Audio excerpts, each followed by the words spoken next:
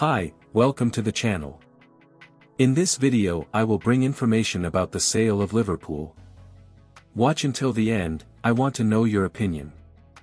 And before continuing, give that strength to the channel, subscribing and leaving your like. Former Arsenal vice-chairman David Dine believes the failure of the European Super League is why Liverpool and Manchester United are up for sale. The former Arsenal Supreme was talking about a recent European court verdict that all but ended any ESL hopes for the continent's top clubs.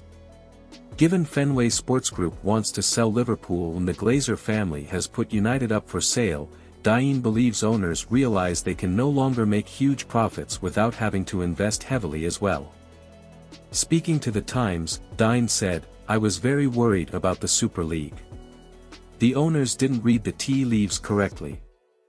They got the wrong message, and that was clearly driven by the owners thinking there was a holy grail out there, of a closed shop and increased revenue, and that probably promoted the sale of Liverpool and Manchester United.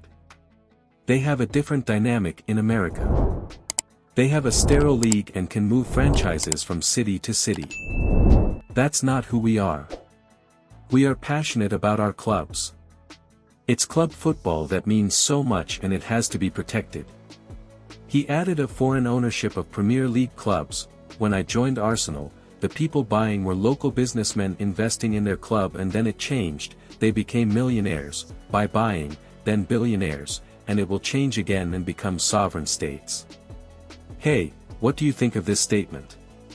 Write down your vision of this amazing red sale below.